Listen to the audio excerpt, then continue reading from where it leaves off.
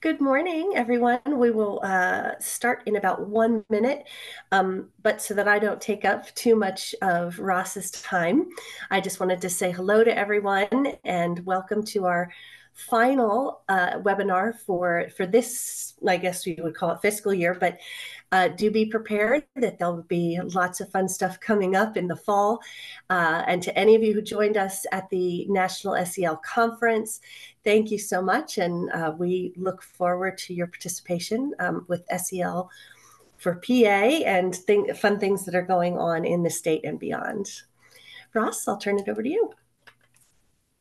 Awesome. Thank you, Stephanie. And so welcome. I'm gonna talk about administrative things for about 60 seconds so that if anybody misses these things, they will not have missed anything as they come in. So thank you all for being here. I really appreciate you taking some time out of your end of the school year Thursday to join us for this webinar. And so I'm going to start sharing my screen as well so that you can see what I see.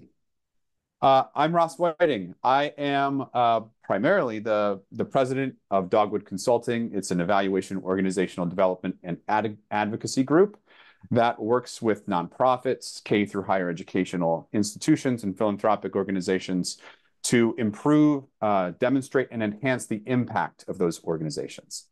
I also have a ton of other roles related to social emotional learning, which is why I'm here today.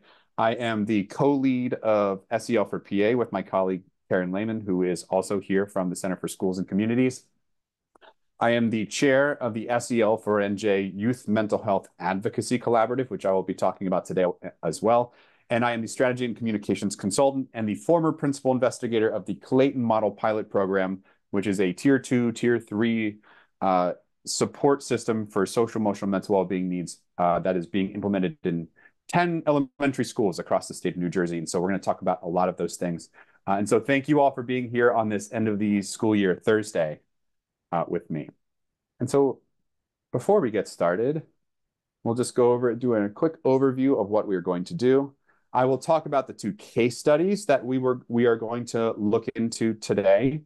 And then I'm going to talk through the ways that you can start to develop frameworks to advance social, emotional, and mental health policies at all different kinds of levels. And this is just a general framework building. And I'll also provide some case studies and examples of how some things were developed primarily in New Jersey as they have some more advanced social, emotional, and mental health policies at the state level.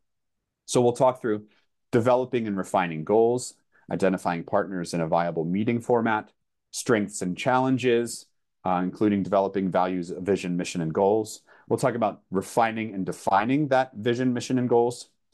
And then the activities, actors, organizational structure, audiences, and meetings that you might need to establish to advance some of your policy practices. And then I will briefly touch on the work we are doing in Pennsylvania right now. We have spent the last year developing this same kind of framework in Pennsylvania, developing SEL for PA. And so I will share the vision with you and how you can join that. If you happen to be joining us from Pennsylvania, we would love to have you in that work. And then finally, some fast advice for the group. Everyone loves pizza, right? So we're sharing the pizza. And so I would love it if you could all hop in the chat and share something related to student social, emotional, mental well-being that you think is incredibly important to focus on in the policy level in the near future. What are the things that get you fired up about student social, emotional, mental well-being? What are the big needs? And so take a minute, find the chat, and feel free to post what you think is important.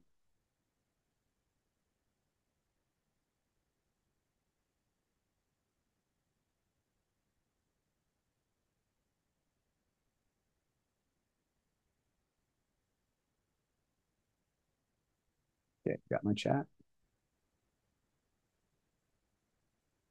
Great. Karen, thank you for posting the SEL for PA link. Appreciate that. Connecting to the community, positive adults, youth voice, absolutely. Support, strength-based, promoting positives. Yes, growth-based and asset-oriented kind of supports. One adult in the school, couldn't agree more. That is a great thing to focus on. Community support and understanding. Access to preventative well-being and licensed counselors. Integration and access in the school system, totally agree. Support for families and school staff to have the time and space they need to focus on SEL and well-being needs. Yes, bandwidth is critically important in these areas, and we know many times there are a lot of competing responsibilities in schools, which makes bandwidth hard to find. Engaged administrator, critical to have administrative buy-in. Trained mental health staff in schools, couldn't agree more. Counselors, SEL specialists, child life specialists, social workers, those people who can provide specific supports to kids, great. Yeah, I'm going to heart that too. That's good.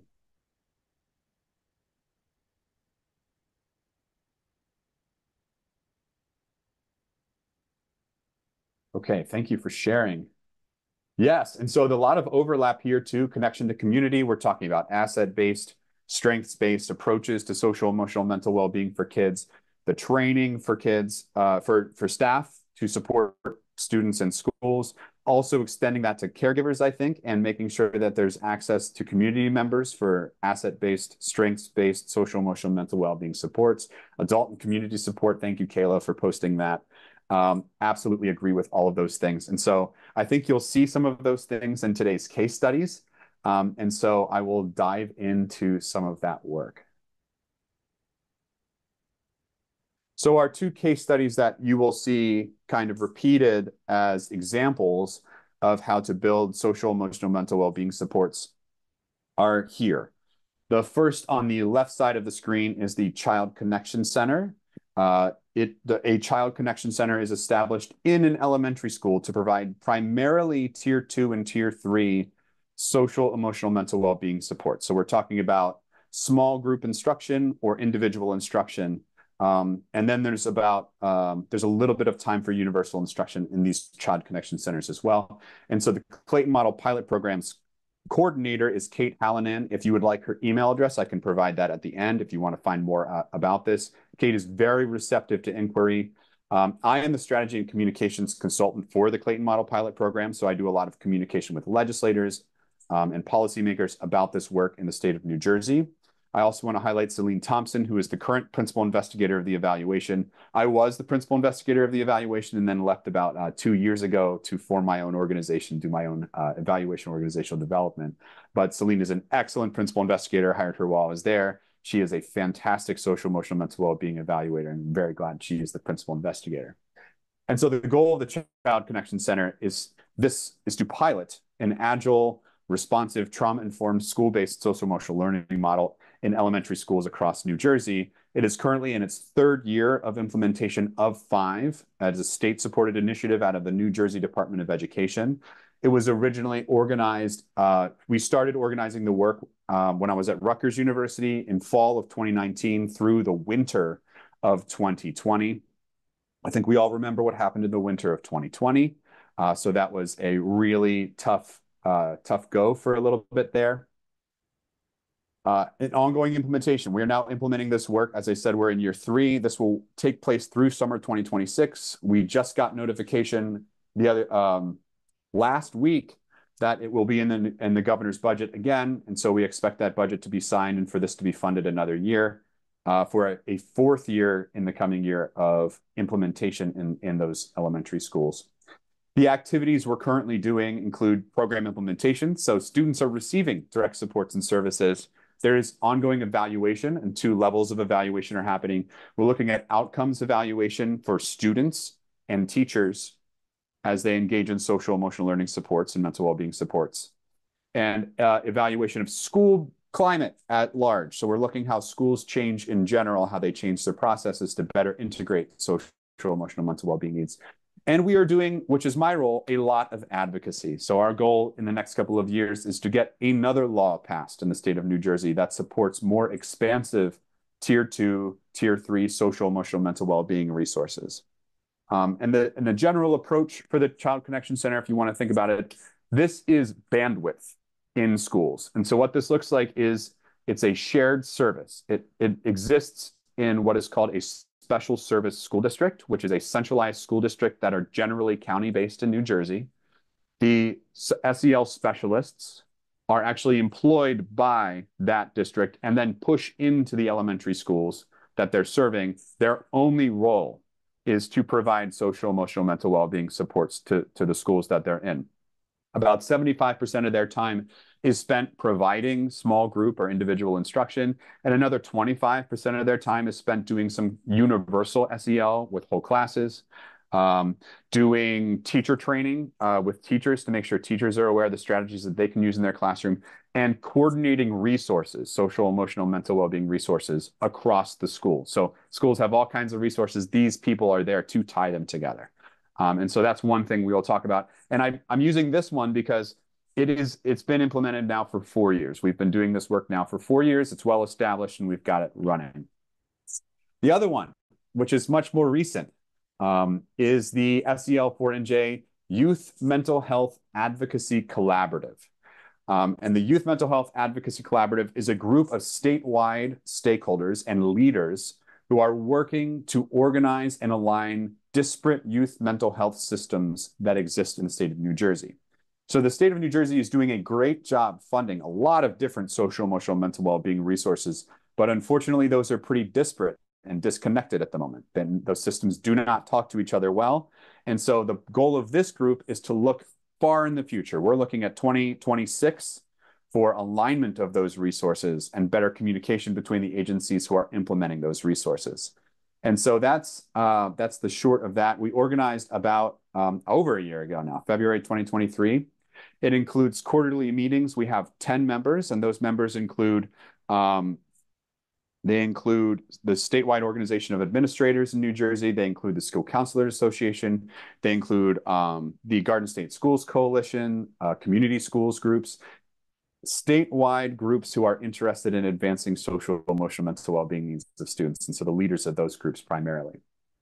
The activities that we're engaged in right now, we need a landscape so we can say, here are the systems as they exist in New Jersey. And so we're working with the state to get a budget resolution passed in New Jersey that will support a landscape of youth, social, emotional, mental well-being resources. And so this is much more recently organized. And so I wanted to highlight something that was recently organized as well, so that you have an idea about the kind of span and challenges that exist with both of these different approaches and groups.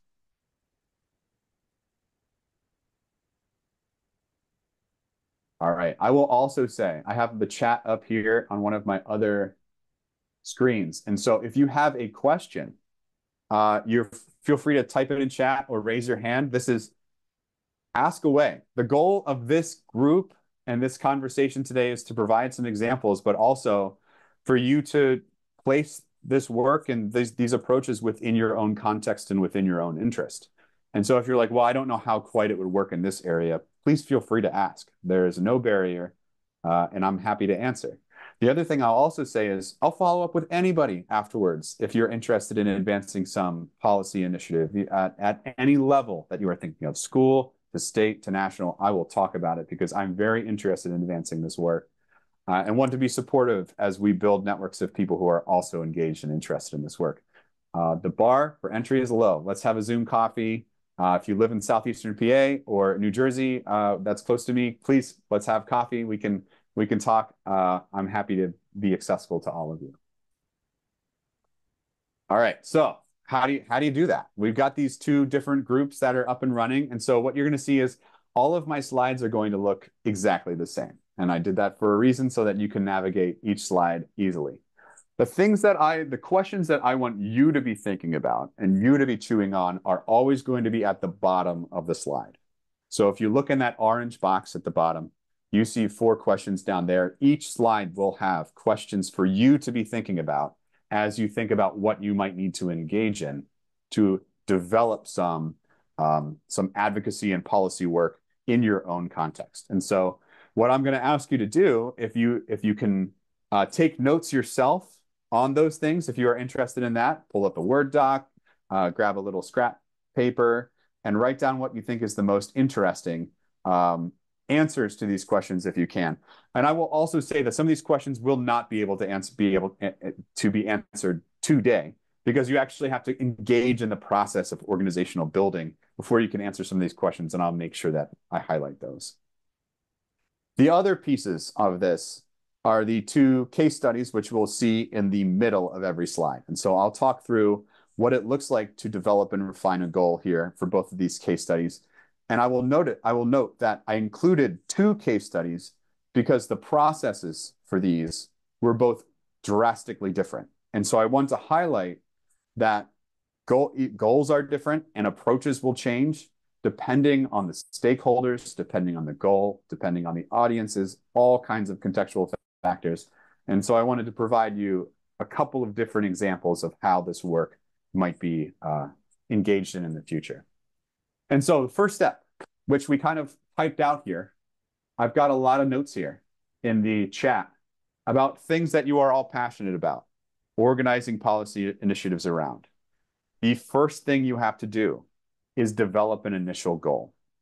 And the way that works is you identify a problem, a goal, a gap, an opportunity, and organize a statement of purpose to prepare to communicate that to other people. And so this is an entirely individual act. Before you go talk to anybody else, you have to have a good concept of how you want to pitch the work that you want to do.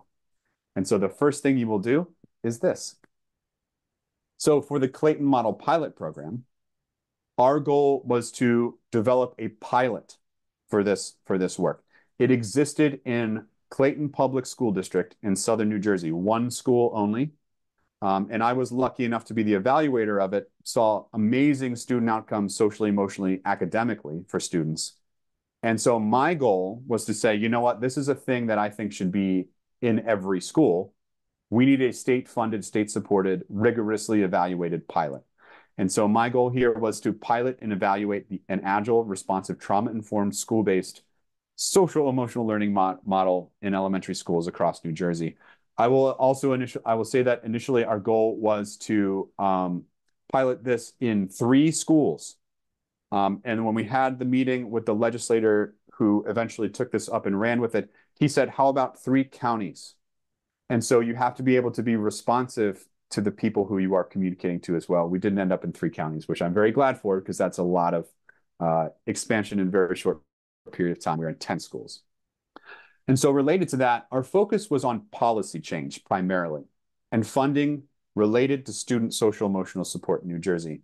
And the primary reason for that is most of the social, emotional, and mental well-being initiatives that were state supported in New Jersey were universal. So they were classroom-based or whole school-based. There were very few direct service social emotional learning models, none that were funded by the state. They were either funded at the local level or funded by a philanthropic organization. And so we wanted to institutionalize this policy at the state level. And so that was our overarching goal there.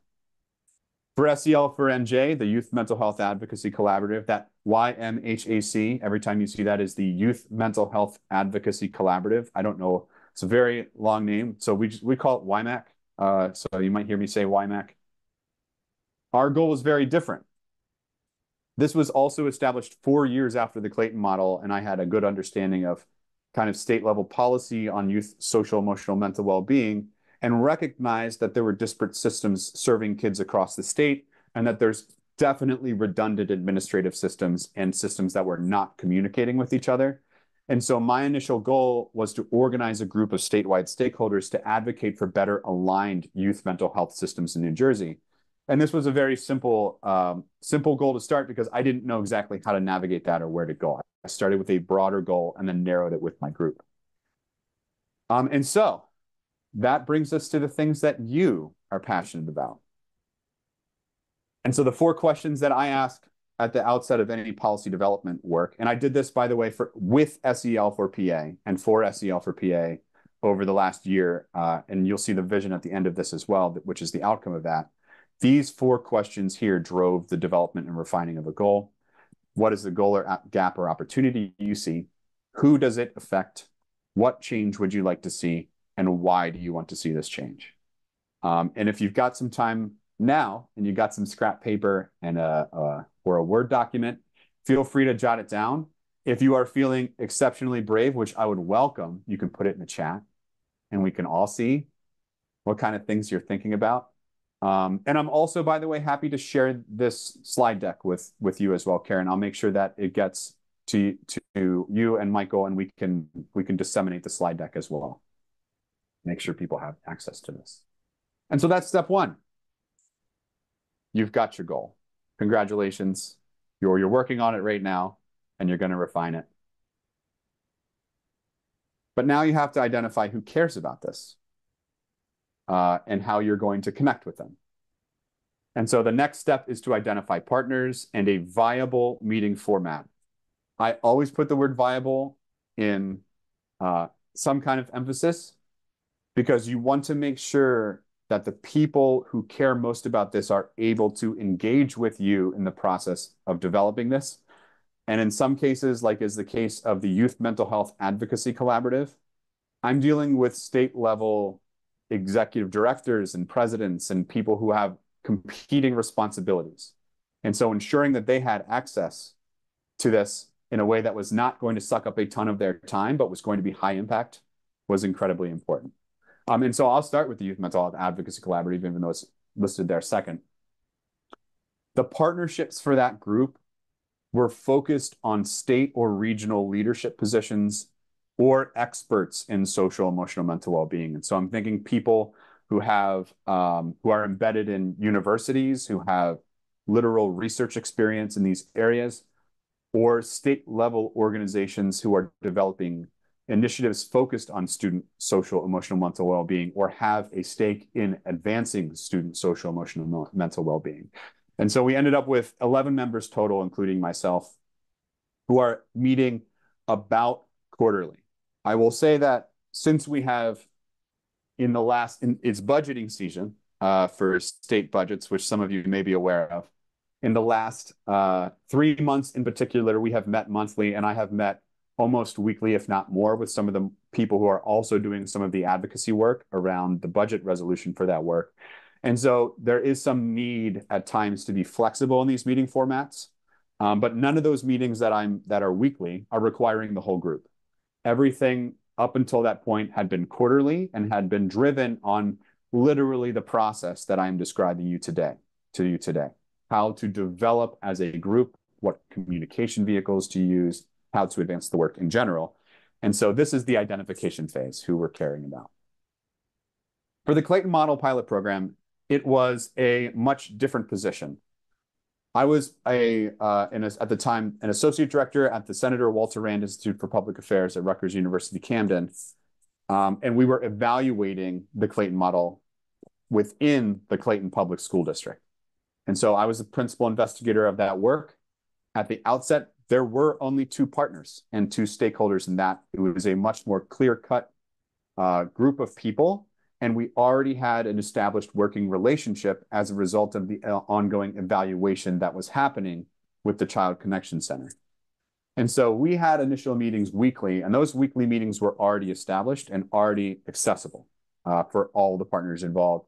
Those meetings included their program director, they included some of their implementation, social emotional learning experts, and about every other week would also include their superintendent, who was very invested in this work. And I will just shout him out very quickly, Nick Koutsianis. He is a superintendent of Clayton Public School District, incredibly supportive of this work, and would also be happy if any of you have administrators who want to talk administrator to administrator, or you are an administrator.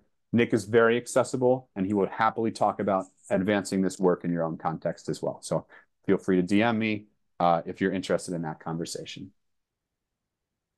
And so how do you do that? How do you look around and identify who is right for this work, and what's the meeting format look like? Well, the first thing that we did, especially for the Youth Mental Health Advocacy Collaborative, is regional and organizational spider webbing. And I think of that as finding a node, a person who you know has information about this field, and then asking them, who else might be engaged in this work? Who else might be interested? The other way you can do this, if you have a broader network that you're looking to build, is find people with communication networks that exist already. So if you've got somebody with a larger statewide mailing list, for example, like the New Jersey Association of School Psychologists or something of that nature, then you can go out and disseminate your information from this communication point there. But the whole goal is to find people who might care enough to invest time to reach the goal, because you are asking people generally, in many cases for free, to invest their time in these policy initiatives. And so then you can ask them, how do you prefer to meet? What is the easiest thing for you? Is it a doodle poll to collectively decide? Or is your organization large enough that you can establish a meeting, and whoever is able to come, if you can establish it enough months in advance, has enough warning to attend those meetings? And then finally, some considerations for membership that you should think about. Are there similar organizations who are doing similar work in the space that you're occupying? Where does funding come from for these things? And including people maybe from philanthropic organizations or state organizations who might be interested in funding some of that work. Where are the power connections related to this? And when I think about power, I think about people who are already doing advocacy work at the state level or the local level, wherever you are, who is talking about this work the most and is the most visible. And those can be official, like elected positions. And they can also be people who just, at the local level, show up to every school board meeting and say something about, our kids they really need more. And connections, you look at connecting nodes, people who have connections to other people who can help you spider web out. And then finally, I think a very important piece of identifying partners in a meeting format is identifying who is missing. And so in the Clayton Model Pilot Program, initially, we did not have student voice included in that. It was an elementary school-based social emotional learning program. And so initially, we weren't quite sure how to navigate the inclusion of student voice in that program, but we recognized it was missing. And so we found ways, especially with some of our older students who are second, third, fourth, fifth grade, to get feedback from them that was more than just saying, oh, I like hanging out with Miss M, which is not quite enough feedback for us to really shape the way we implement our work. And so you have to look around and recognize when somebody is missing at the table. And I also want to take a point here and recognize that you should be paying attention to traditionally underrepresented and traditionally marginalized groups. And some of those categories could include racial groups who are traditionally marginalized and underrepresented. They could include socioeconomic groups. They could include gender and genderqueer groups, especially we are in Pride Month now. Let's be as inclusive as we possibly can in thinking about who is not at the table in conversations in these groups, and making sure that we have voices who are representative of the experiences of the people who these policies might affect. And so I just listed a few, but there are a plethora of socially constructed categories. Disability, thank you, absolutely. Ability, no question.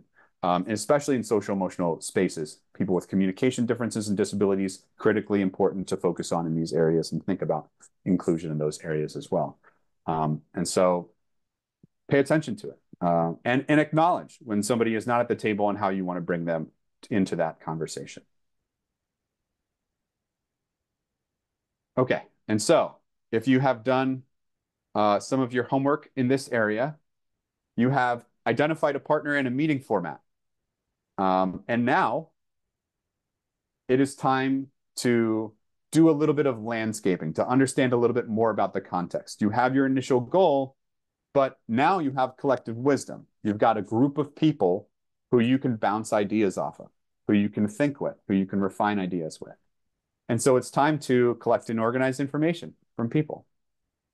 For the Clayton Model Pilot Program, this was a pretty straightforward process because we had been doing evaluation with that program for the last several years. And so we had lots and lots of data from those evaluations that were focused on student social emotional outcomes, which were exceptional. So you saw significant changes in student social emotional outcomes using a valid and reliable scale.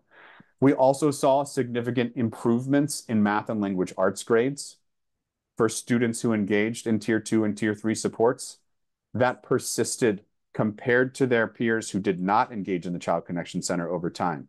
So once you've done social emotional mental well-being supports with the Child Connection Center, your grades improve permanently, essentially. We did process evaluation for years with staff and implementation in schools. Yes, I can explain more about the tiers and supports. I'll just run through this real quick, and then I'll run onto that.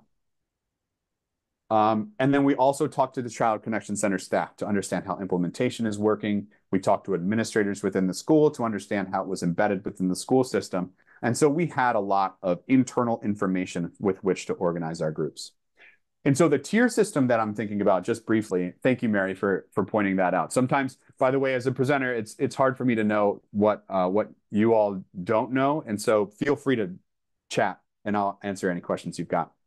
Um, the tier system is essentially based off the multi-tiered system of supports, which is an evidence-based supports provision program that can be implemented for academics, social emotional learning needs, a variety of different student supports, primarily in schools. And so tier one is your universal support, and a universal support would reach a large number of kids. And so when you think about a large number of kids, that can be a span too. You're thinking about like a classroom of kids all the way up to an entire school of kids. So when you think of a tier one support, you're thinking of something that is like maybe a lesson on kindness in an elementary school. You're thinking of something that is a lesson on how to talk to kids and improve social relationships within a classroom. It's something that everybody gets. A tier two support is a more targeted support, and it's usually identified for a small group. And so when you think about tier two, typically tier two is a small group specialized support. So you're looking at identifying kids who have a specific need in an area and then providing some kind of support to that small group of kids to bolster and strengthen skills in whatever identified need area exists.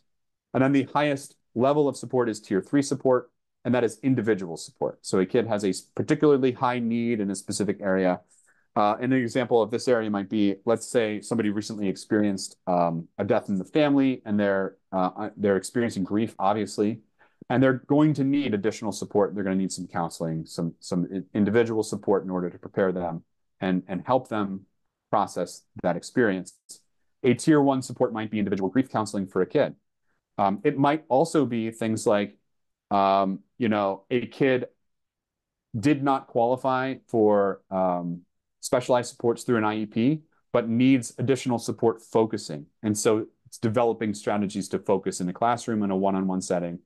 A less obtrusive tier two support for that might be in a small group instead of in an individual group. And so when I talk about tiers, I'm talking about tier one as a broad project kind of implementation.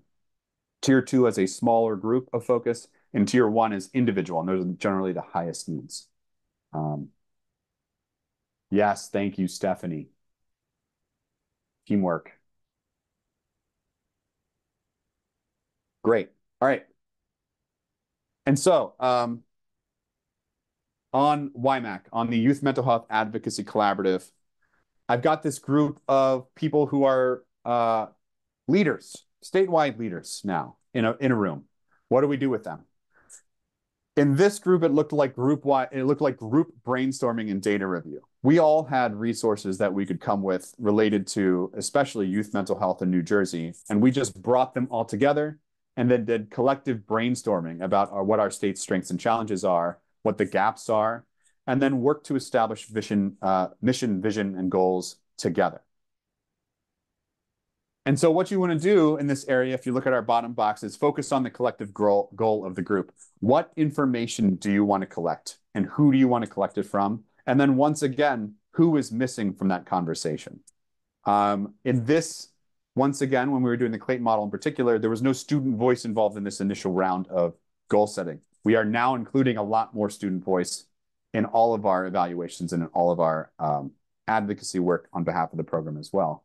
And then you also want to think about who and how you will analyze the data that you get. This does not have to be super complicated. For the Clayton Model Pilot Program, it was pretty advanced statistical analysis for some pieces. It was qualitative analysis for other pieces to identify themes within different areas. But for the Youth Mental Health Advocacy Collaborative, we collectively did it together and just narrowed as a group until we all came to a common understanding of what we thought would be effective for the group. And great, so you've collected this data. Now you've got to define the group purpose. You really need some kind of vision, value, goals to be better established.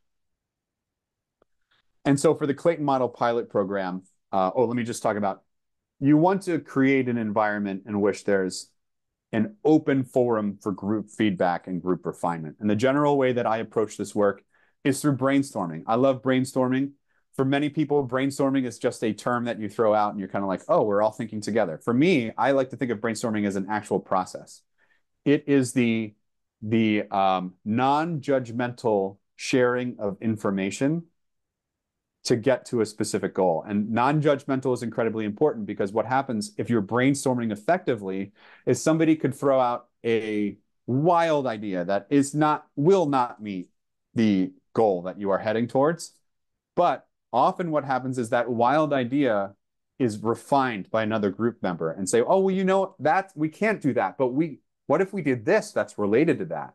And so it's the non-judgmental piece is incredibly important. So even if you're not getting right away to the thing that you want, you can eventually work together as a group towards that. And it creates this curious and open and kind of conversation around your shared group goals. So for the Clayton model, I just skipped it. Let's not do that. For the Clayton model pilot program, we looked to develop a pilot proposal that included 3 elementary schools. And then the development of a program and evaluation criteria in those 3 elementary schools. And that was literally just a document. For this, we worked to refine a document and agree on it together, what this pilot might look like. And it was essentially initially a replication of what was already happening in the schools. And so though we just had to scale it up a little bit to 3 schools and make sure that we would have enough understanding and resources to build capacity within those schools. Not a super complex process as some of that existed. For the Youth Mental Health Advocacy Collaborative, it was a different process. We did independent drafting based on our brainstorming data and then refined that into the vision that you see here. Every child in every school community receives proactive, coordinated, accessible, and effective youth mental health services. And so then we operationalized all of the different aspects of the vision collectively together. We all looked at this, we all refined it, we all came to a consensus on this work. And you can see I'm not going to read through all 5 of those things, but it was really important to us that every piece of our vision had something that we could point back to say, this is why we are including it. And I will say that also for our SEL for PA vision, which is very well aligned with this vision for New Jersey as well, also operationalizes every aspect of that work. And so when you're doing this, you have to think about what information is most useful to drive your group. What is it a mission?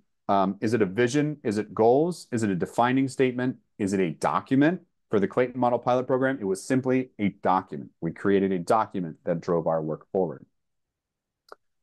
And so that's really up to you and up to the group to figure out what is going to work best for all of you. Great.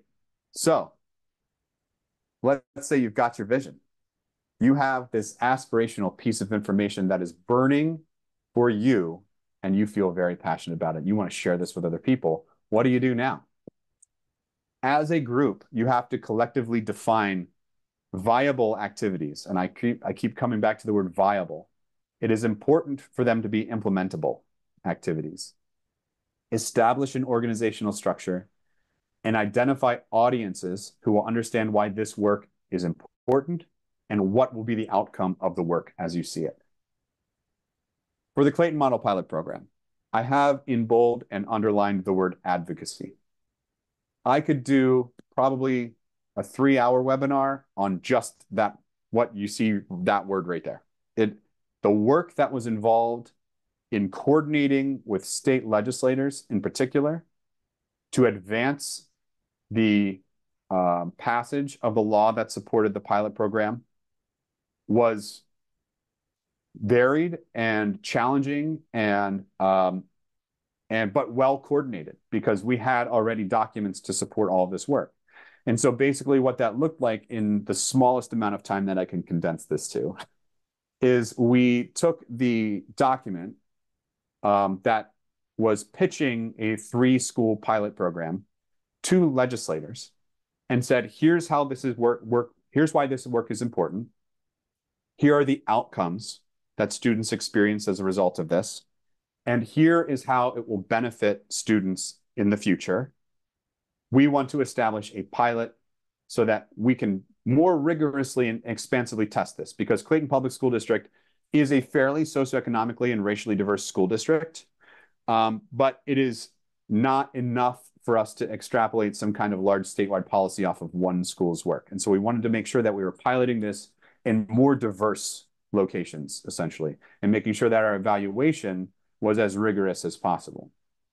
And so uh, the shortest story of what happened is we pitched this to legislators in February of 2020.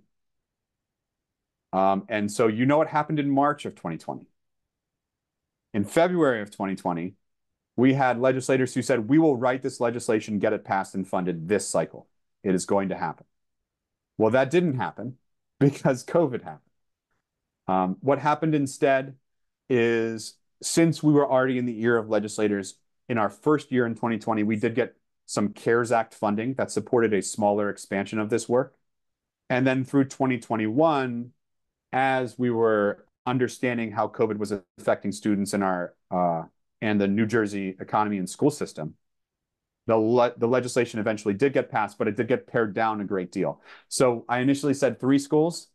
The legislator who led the work said 3 counties, which would have been about 110, I think, elementary schools, somewhere. It was over 100 elementary schools, which would have been a challenge to scale. We eventually settled on 10 because 10 was a way more manageable and scalable operation. It is in 9 currently, and we are expanding to a 10th school over the summer this summer. So there will be 10 in the last 2 years of the program coming in the next year. I'm happy to talk more about that anytime. So if you want to hear more about what that process looked like, I'm currently doing the advocacy for this work in every budgeting cycle. I have to communicate what the outcomes are and communicate to legislators to make sure there's appropriate appropriations, budget appropriations for all of this work in every year. And my goal is not to, I'm not advancing a specific piece of legislation. All I'm saying is, here's the reporting for this, and then they decide what the budget is. That's really up to the state to decide. And so the structure for this, for the Clayton model, New Jersey, so the state passes the budget every year, and we never know how much money we're getting until July 1st. It is a really fun experience. And so July 1st, the budget comes out, we get it on a PDF, I control F Clayton, and then I see how much money we got, and it goes to the New Jersey Department of Education, who are the administrators of the work. The New Jersey Department of Education absolutely loves Rutgers University, and so they work closely with them all the time. It flows to Rutgers University, who is the primary contractor, and then it flows to 2 separate organizations. The Clayton Public School District is the training center for this work, and so they have a trainer. Kate Hallinan is the Clayton Model Coordinator. She's at the training center. There are also 2 SEL specialists at the training center. And the Gloucester County Special Services School District, Stephanie Chambers is the SEL coordinator there, who coordinates all of these specialists to actually go into the schools and do the actual work. And so this is how that organization kind of fleshed out.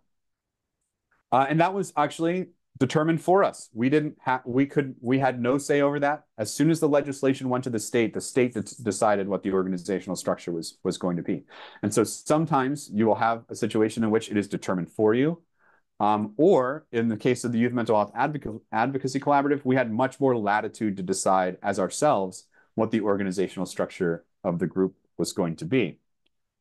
And so we looked at the Youth Mental Health Advocacy Collaborative and decided that there needed to be more information translation, communicated collectively by all of us as we are able, to communicate the need for more aligned youth mental health supports. And so we decided that there were some artifacts that we needed. We needed some tools to go out there and talk about this work. So we created a white paper, which is public, and I can share with anybody if you are interested in seeing it. We created an executive summary on the need for a youth mental health landscape and the need for the alignment of youth mental health services.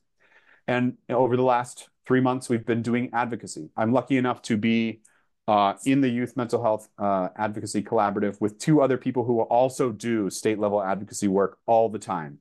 And so they're in Department of Education the education committee hearings and higher education committee hearings, and so they have relationships and are able to do that. So in your orange box, what are the potential group activities? Absolutely, Danielle. If you want to DM me your email, I will happily send you the white paper. In the orange box, what are the potential group activities? And I'd suggest doing this as a group to the best of your ability. Whoever the leader of the group is or leaders of the group can then work to pare those down, establish who is going to work through those and what timeline it might happen. The organizational structure and decision-making process can be determined by the group. In the case of the Youth Mental Health Advocacy Collaborative, it was determined by the group. For Clayton Model, it was determined for us. In a second, I'll talk about SEL for PA2. That was not determined for us and will be determined in the future. We're going to do that collaboratively. And then communication. I personally feel that communication is the top priority for any organization because people cannot know things unless they are communicated and communicated effectively. And so you have to find the vehicles, the things, the tools that people are going to see and use in the spaces that they will pay attention to them to make sure that your message is heard. And so making sure you have a very solid communication plan should be part of your work. And so at this point, you've got an organization. You've gone through all the orange boxes. You've emailed me and asked a lot of questions and said, I don't know this section. How do I do this? And happy to provide support and advice. But now you've got an organization to run. So here's some fast advice for that part of the work. Be clear on your goals and vision, as clear and concise as you possibly can be. And set goals and activities that align with the coalition's purpose. Finding your people is one of the most fun parts, in my view, of this work, because in my view, this social, emotional, mental well-being support in particular, you find people who are very passionate and engaged in this work, who already are aligned in many ways with the things that you're looking to do. And I have made not only strong colleagues who are also engaged in this work, but also friends who I can count on now for different aspects of advice and feedback who are well aligned with this work. Listen and respond, be curious. If you are the one who is organizing the work and you end up leading the development of an organization, curiosity is a great way to think about your responses in any given scenario. People are going to have dissenting views. They're going to have alternate views. And so being curious and uncovering those things in a non-judgmental environment that you have established as a group collectively can help you advance your goals in ways that are often unexpected. Listening to out-group members is a critically important part of developing cohesive groups, and curiosity is a cornerstone of that work. Learn your context and know your gaps in knowledge. You have to develop an understanding of the community you are serving's needs. And you have to understand the factors that influence the different issues. And you will not know all of this at the outset. That is okay. The idea here, when you're forming a coalition, a collaborative, is that your collective wisdom and effort is more impactful than your individual wisdom and effort. And so when you're bringing people together, you can all work together to identify these things. Identifying gaps in knowledge, critically important to advancing your mission. And I will also say, this can often get lost, and it often gets lost in the tool development piece and communications development piece of this work. Keep the main thing the main thing. If you are focusing on youth mental health advocacy, the perspectives of teachers within classrooms are critically important related to youth mental health advocacy, but may not be the main thing. And so in every scenario, ask, is the thing we are developing reflective of our initial goal? And if you find yourself as a group continually in spaces in which the things that you're talking about do not relate to your goals, then it's time to reorient your goals and think about what you're going to do differently. But if the group is really committed to what that initial goal is, then it should be easy as a group, or easier as a group, to orient back to that original goal.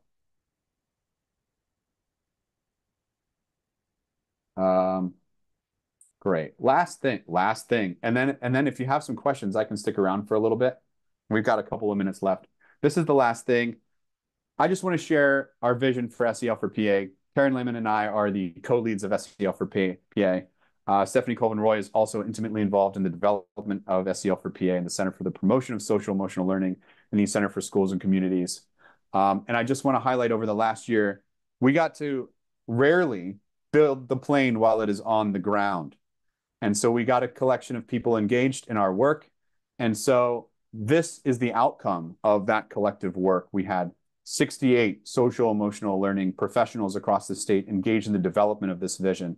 And over the next 6 months, we'll be engaging in activity development, organizational development to engage the vision that you see here, which is for every child in every Pennsylvania community to have access to proactive, aligned, sustainable, and effective social, emotional, and mental well-being resources to ensure career readiness and a healthy contribution to their families and communities. If you are in Pennsylvania, please come join us on June 18th at 10 a.m.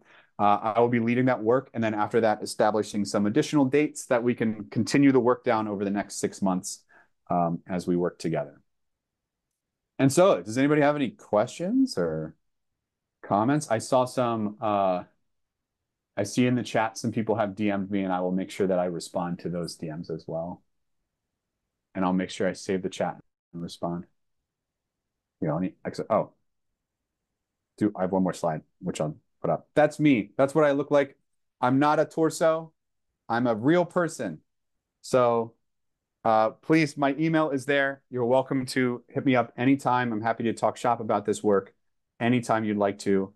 Thank you all for being here. I'm happy to stick around for the next couple of minutes. Otherwise, I hereby release you 6 minutes earlier than the scheduled webinar time. I will stay on the next couple of minutes as well if anybody wants to chat. Thank you so much for being here today. Thank you, Dr. Whiting. It was very nice. Of course, of course. I did. I hope you don't mind. I put your email in the chat as well. So absolutely. Just in case anyone, if anyone gets missed there. So. Thank you so much. I won't be here. I'll be out of town for the June meeting, but I will look for the next one and hopefully be able to join. So thank you. It'd be great to have you, Danielle. Thank you. Thank you, Danielle. Thank you. Thanks so much. Thank you. This was definitely great. See you soon. Is that June 18th meeting virtual or in person? Virtual. Okay, wonderful. See you then. Yeah. Hope to see you then. Thanks. Thank you very much for everything. Yeah, of course. Thanks for coming.